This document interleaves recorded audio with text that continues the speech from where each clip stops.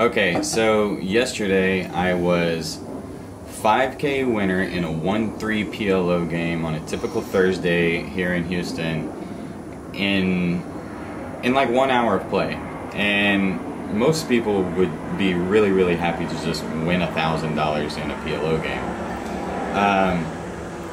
Then I get all that 5K in the middle in this huge pot with aces against kings. Guy hits king, I lose it all, and without skipping a beat, I reload and I go back to work with real confidence, and I handle this table and I get all my 5K goat cheese back, and I had a great day.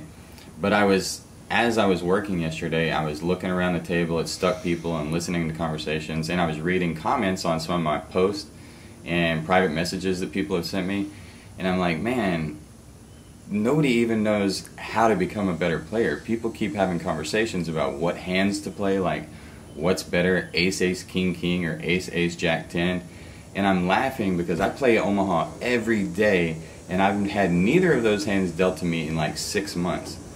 So if you never even get those hands, what do they matter? That's not what makes you a good Omaha player. I realized yesterday that everyone else is trying to become a good PLO player, and I'm trying to become the best PLO player. Fireman Scott, the GOAT.